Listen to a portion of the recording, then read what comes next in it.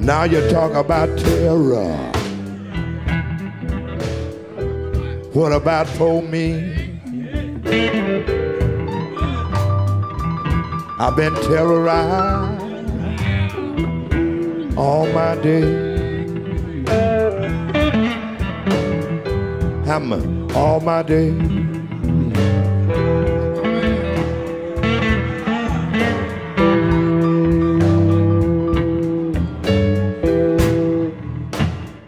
As a member of the US Congress for 16 years, Dennis Kucinich gave over 500 speeches warning about the consequences of U.S. wars against Afghanistan, the Balkans, Iraq, Iran, Libya, and Syria. He also spoke out for the imperative of peace in the Middle East on behalf of Israelis and Palestinians. He met with leaders of many countries who were grappling to keep their nations out of conflicts and came to understand the role some in the U.S. government have played to intentionally catalyze war, fueling arms sales globally without regard for the consequences. Dennis warns that we, in his words, are cartwheeling towards a massive East versus West war with religious and ethnic overtones. This seemingly inexorable march of nuclear folly may, he writes, pit the United States militarily against China, Russia, and their allies. Joining me to discuss how, as he writes, the polarization of U.S. politics, the cognitively impaired and failing executive branch, the instability of the congressional leadership, the purblind partisanship, the ideologically clickbait-driven media has produced a mad bloodlust for war against Iran and perhaps China and Russia, is Dennis Kucinich. You have fought the war industry with probably more consistency and courage than any U.S. politician. You've paid the price for it. But let's just lay out globally the reach of the war industry and how it functions and why it seems to be beyond the control of either political party. Well, thank you very much, Chris, for that introduction, and thank you for the opportunity to be on your show. We are in a moment of peril, and the subtext of it, or maybe the context of it, begins with the fact that the United States has over 800 bases around the globe. This has been part and parcel of an attempt by America to use its military power to be able to control not just the politics of a country, but an economics of a country, and to stop the rise of any counterforce in the world. Of course, we know that that was vainglorious. The efforts have failed, and notwithstanding the fact that we have this archipelago of bases around the world, we have slipped from a position of unipolar leadership to moving to a multipolar world, which the United States has less and less influence upon, with the exception of certain economic moves that can be made to try to hamstring the economies of various countries through sanctions. Now, where this all begins is at the appropriations process. The military-industrial complex that Eisenhower so famously warned us about in January of 1961 has every district of the United States, every congressional district has programs and projects in it that require funding and are put into an appropriations bill. Lobbyists confront members of Congress from their own communities saying, we need this for the jobs in our community. And together you have a defense production establishment, which is which is nationwide, and it has enormous influence with individual members. Now, beyond that, you have when members of Congress come in and they take an oath to defend the Constitution. Unfortunately, for many members of Congress, that means to just sign on to any military action which the administration recommends. And so there's very little deep thinking that goes on, especially where the money's going to come from, because the 31 trillion plus national debt, which the United States has, a substantial part of that, it comes from the country putting wars on a credit card. So ingrained into our system is the funding of wars and the and a perpetuation of conflict. Because if you're making all these arms material, you've got to use them. And the more that you use, the more you make. And there's a continuous loop here of money that just pours in. Right now, we're close to $1 trillion in this particular fiscal year, 2023, for the Pentagon plus the various intelligence services. And so that then is a substantial part of discretionary spending of the United States, depending on who you're talking to and what math. It's anywhere from 40 to 45%. So we're spending our national treasure on war. We're a war machine as a nation. We prefer war over healthcare. We prefer war over housing. We prefer war over education. We prefer war over the economic welfare of our own citizens. And this is something that more and more people are catching on to. And unfortunately, the last ones to catch on appear to be members of the United States Congress. So how are decisions about war made? We see the public shills for war, the same people, whether it's Iraq or Libya or Syria or Afghanistan, these neocons who are well known, who brought us the war, 20 years of warfare in the Middle East. But they are spokespeople for, obviously, the war industry. If we look back at the last 2 decades, it's just fiasco after fiasco. I mean, nobody can describe any of these wars as a success. Who's making these decisions, and why is it bipartisan? The decisions to go to war ostensibly would be made at the administration level. However, there is a broad network of public policy groups masquerading as independent voices, think tanks, academic organizations, people in the media who feed into any kind of narrative that would prompt the country to start to rattle the sabers or determine, well, we need to go here in order to defend our national interest. So once that appropriation process starts, let's keep in mind, you have close to $1 trillion in all accounts. They're on their own. I mean, that money's fungible.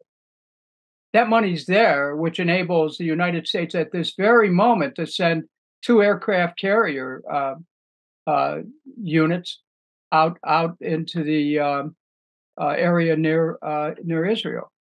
Now, you have to wonder, what's that all about? And what it's all about is that the United States right now has the money to be able to send troops anywhere they want in the world, or to pay for the ones that are already stationed.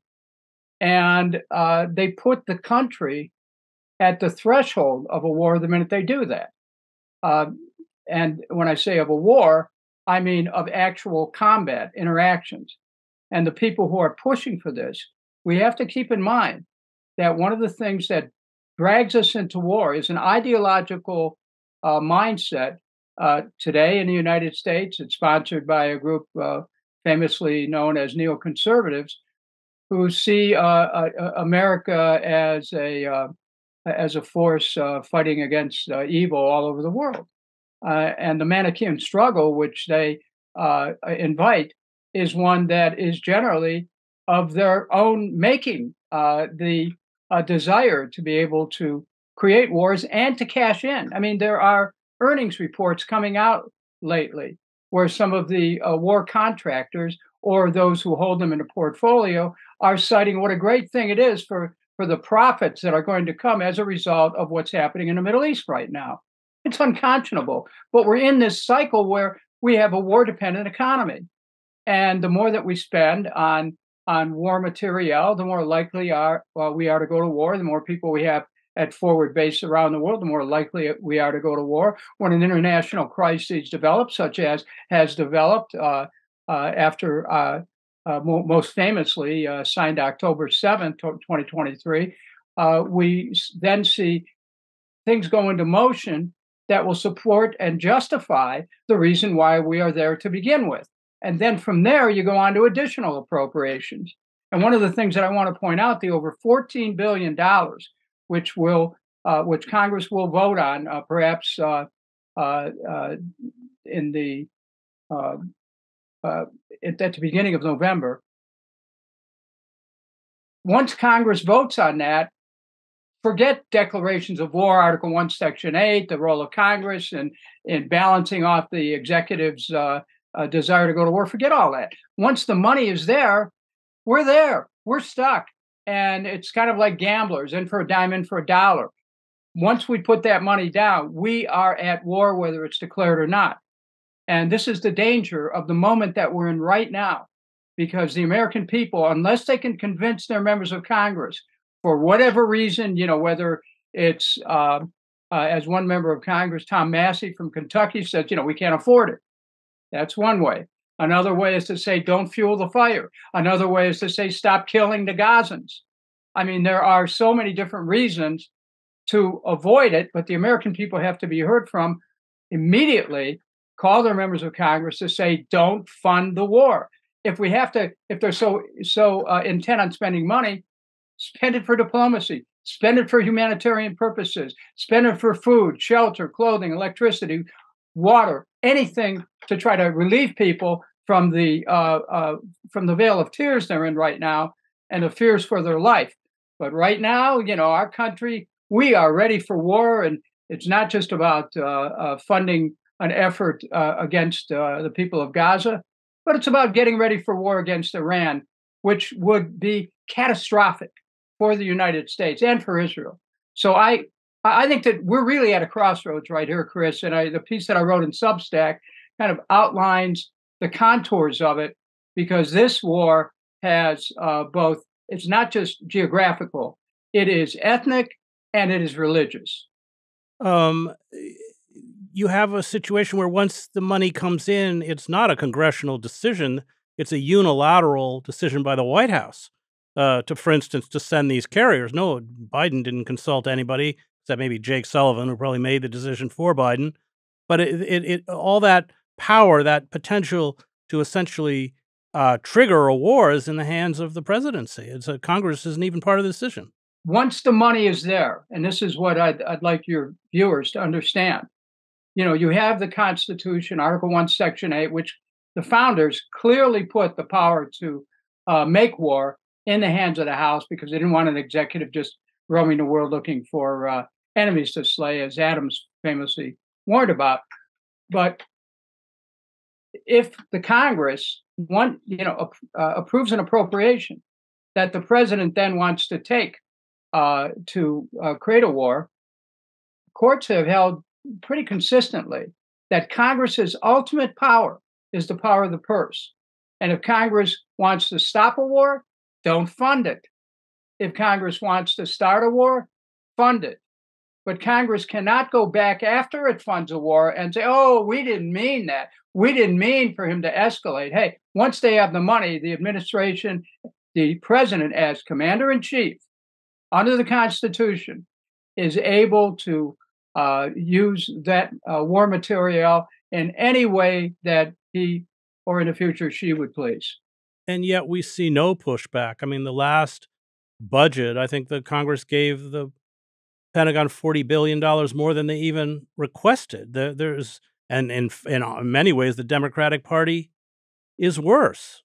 Yeah, it's become reflexive. The inability to ask questions about why.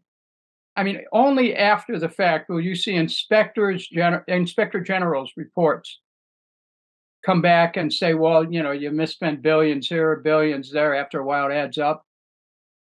You go back to Major General Smedley Butler, who won 2 Medals of Honor for his service to the country at the beginning of the 20th century. And he concluded, famously, war's a racket.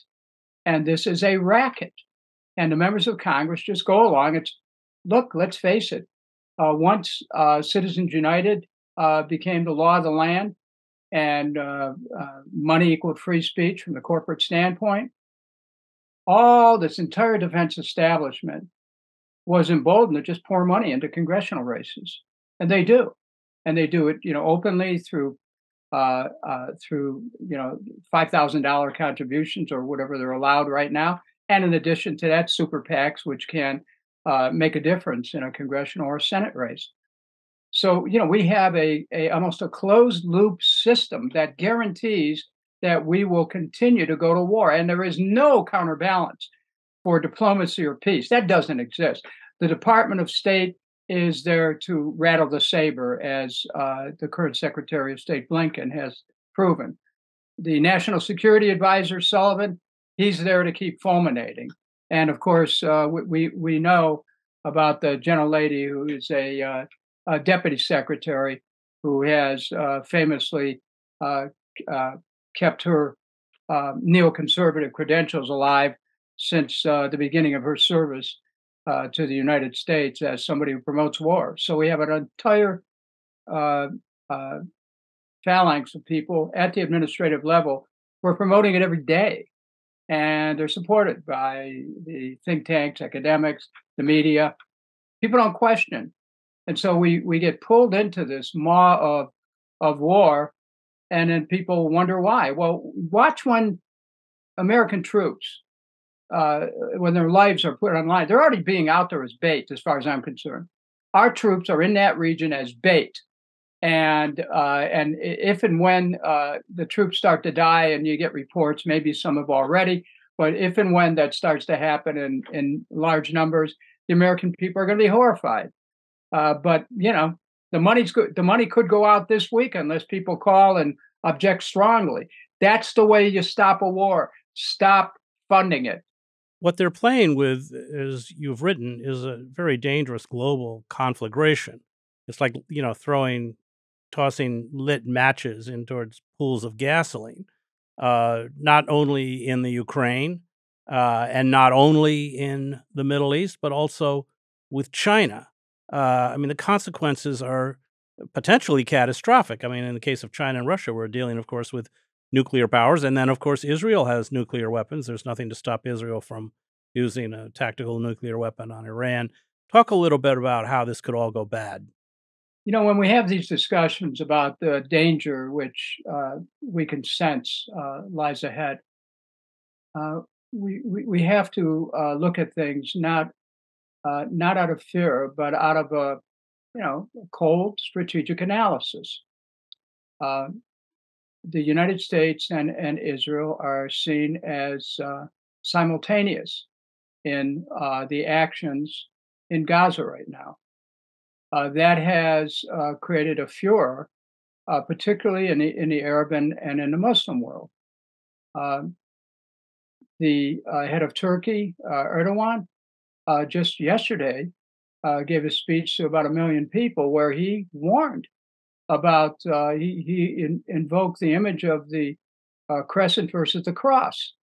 We're talking crusades here, folks. The idea that if the United States and Israel are aimed at trying to wipe out people who are Arabs and most of whom are Muslims, what does that say to the rest of the Muslim world, which 9 million people in Israel, maybe 1.5 million of them Palestinians, in the larger Arab world surrounding Israel, hundreds of millions of Muslims and Arabs who are watching people in Gaza being slaughtered. So the emotional turmoil that comes from that then is informed by a very deep religious sentiment that is being provoked by the first week of October, ultra-nationalists marching from Temple Mount into Al-Aqsa and rearranging the furniture, shall we say politely.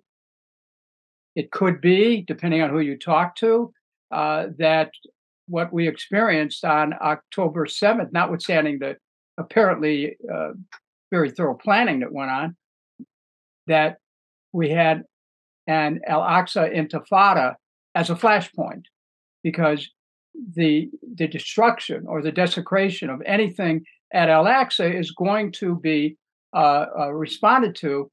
And there are those in the ultra-nationalists who are all ready to try to push the Palestinians out of Gaza, push them, kill them, and then the Palestinians in West Bank, and to fulfill a dream that for them has biblical um, authorization for the fulfillment of the land of Israel, and then to rebuild the third temple, which of course would annihilate Al-Aqsa. When we start to get into religious sentiments and beliefs that go back thousands of years, and we have people motivated by prophecy, can become a self-fulfilling prophecy, and it can lead to, it can lead right to the Bible, which talks about Armageddon, the apocalypse. I mean, that's why we have to take this seriously. We can't just pretend, well, that'll never happen. Actually, it's moving in that direction right now. The leader of Turkey pronouncing crescent versus cross, raising the issue. Are we coming to that? We can't. This is I often talk about Barbara Tuchman's book, The March of Folly, where she writes as a historian, it's nothing new under humanity for leaders to prepare a course of action and execute it that is totally antithetical to the interests of their country. And this is what Mr. Netanyahu is doing with support from the right wing in Israel in enacting this biblical phraseology that he is quoting lately. There's a game being played here that is so dangerous that could pull us all into not just a regional war, but a world war. And so those are some of the antecedents that we have to consider when we're looking at an analysis of what we could be facing. And why isn't the Biden administration offering any restraint? I mean, canceling or vetoing the ceasefire resolution at the UN, giving more military aid. It's not just they're passive, but they're actively involved. Why? Well, first of all, you have to look at President Biden himself. He has never really been anyone who has said, "Whoa, wait a minute, let's not do this." He's generally been congenial to voting for war as a senator and voting for certainly defense or Pentagon appropriations. So that's where it's at. And then who surrounds him? The neocons that are his closest advisors, and they're spoiling for a war against Iran. This has been going on since Bush was president. There's no question about. I mean, I gave about 150 speeches just on Iran alone, where I saw the Bush administration was actually talking about a strike on a nuclear research lab at Bashir. And I pointed out in the speech in Congress, we go ahead and do that. We're going to be creating a radioactive fallout around a good part of the globe. And is that something we're thinking about? So this is there an intention to take us right to the precipice here of a war? Absolutely. You can't say they're just, stumbling into this. No, these people are not stupid. I mean, I might question the rationale, and I do, behind their decisions, but they're ideologically driven. And some have said, look, just as let's use this to go after Iran, just like the pronouncement was made after 9/11, let's use this to go after Iraq. And it's the declensions of war. Iraq, Iran, I run to hell. Why Iran? I mean, you have oil in Iran, you have more oil in Iraq. What is it? Do they think that is it just this vision that they're going to remake the Middle East into their own image? What do you think is driving this animus towards Iran? And of course, we have to be clear, Bibi Netanyahu has been pushing for a strike on Iran for a long time. And it's my understanding that the Pentagon has essentially been very wary about carrying out strikes against Iran. Well, I had a chance to talk to Mr. Netanyahu as a member of Congress on a committee that he testified to. And he at this committee, he said, well, the United States ought to go after this. Chris, this could have been 25 years ago. that the United States should go after Iraq, Iran, and Syria. And after the hearing, I met him in the hall and I said, Mr. Netanyahu, why don't you do it? And he said, oh, no, you should do it. This is a, you know, leaders go to war for all kinds of reasons. Some reasons that they may be in political trouble and they think war is going to save them. That can be part of Netanyahu's calculus, could also be part of Joe Biden's calculus. Wartime president, don't change horse in the middle of the stream, on and on and on. Iran, I think, in its nuclear research, represented a threat to Israel that, people who were otherwise condign on the issue of Iran said, hey, wait a minute, we better look at this. We don't really see eye to eye. They could try to strike us. And, in the dialectic of conflict, it goes into the calculus of a nuclear exchange. If you think the other guy's going to hit you, you might hit him first. And so that's one thing. Iran has risen as a technological power. It's not an Arab country; it is Persian, and it has developed a society which is advanced. It's not well understood by the United States that the people of Iran, they're not afraid of America. They don't expect to be attacked, but if they're attacked, they will respond and they'll be ready. And they've developed some very accurate missiles that can travel thousands of miles. The thing that I'm concerned about is that in this dialectic of conflict that we're seeing move along in an escalatory fashion, look, this could mean the end of Israel. I don't know why that isn't. I mean, I'm sure people in Israel are living with this, are starting to get concerned. Hey, where is this headed? But we cannot create a war with Iran without expecting a retaliatory strike with everything that Iran has on Israel itself. So, it's like, back off, stop it, stop this this forward momentum towards a cataclysm. To what extent do you think these neocons who have orchestrated these debacles in the Middle East essentially are using Iran as a scapegoat? I mean, they made the mess, but are they kind of trying to offload it onto Iran? And once we get rid of Iran, our kind of utopian vision of the Middle East will appear? Oh, I think that's part of it, no question about it. I've got a library here. A lot of the books recently in the last 20 years are about Iraq. And it's very interesting how you can see the parallels between what we're doing in with respect to Iran right now. Now, the CIA reports that I saw, did not say that Iran was directly linked to what happened on October 7th. But there are those who want to create that connection now in order to blame Iran for that, just as we falsely blamed Iraq for 9/11. And Iraq had nothing to do with 9/11. And according to our own intelligence agencies, Iran was not connected to October 7th. So there is this, it really goes back to the Project for a New American Century. We're talking about just as there are plans in Iraq that are driven by history and ideology and politics, so too in the United States.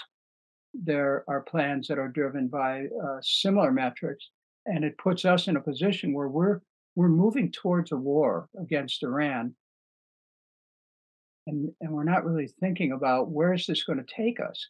Like, all of this, the ships, the carriers, the planes that we've already sent over ostensibly to protect Israel.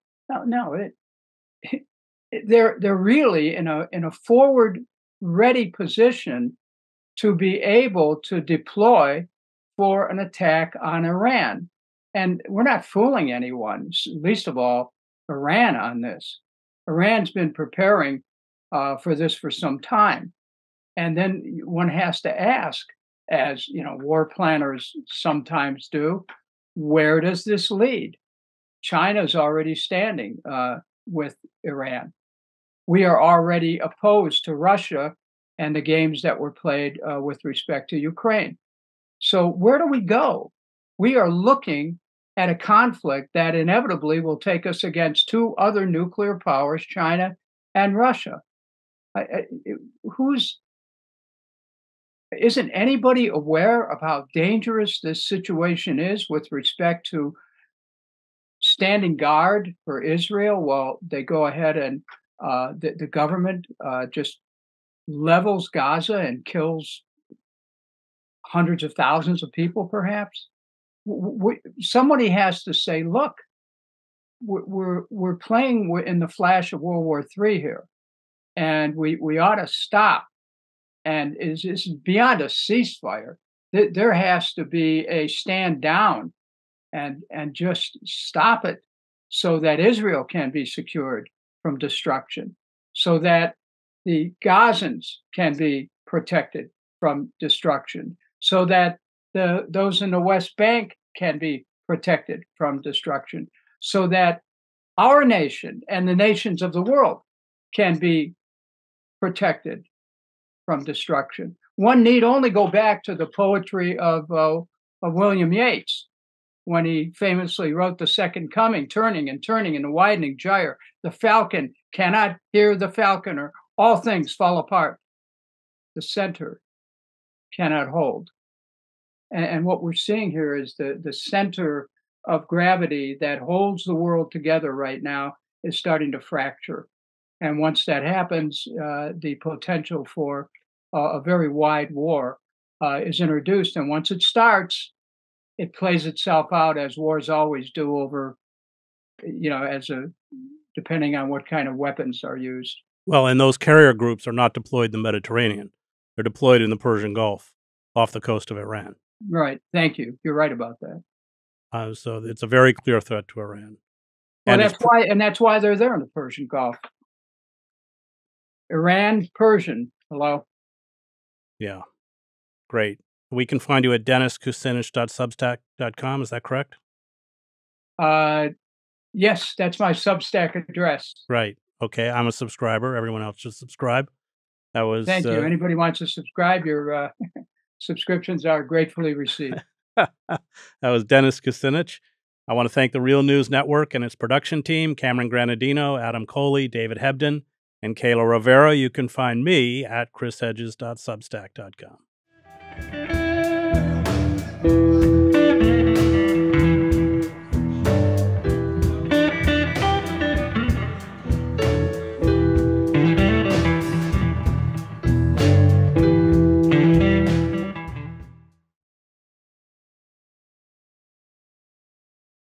Thank you so much for watching the Real News Network, where we lift up the voices, stories, and struggles that you care about most.